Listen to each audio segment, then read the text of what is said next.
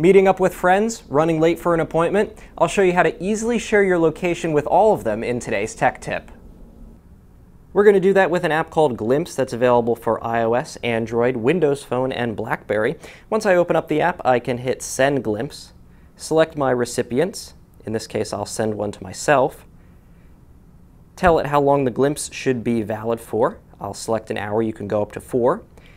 Put in a quick message, and even pick a destination, in which case it'll send your recipient an ETA.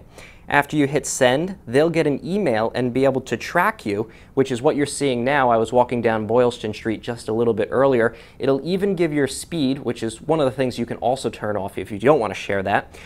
And while the glimpse is going, you can choose to end it by hitting expire, adding 15 minutes to the time window, or even modifying what your destination may be. I'm Nick Barber, and that's your tech tip.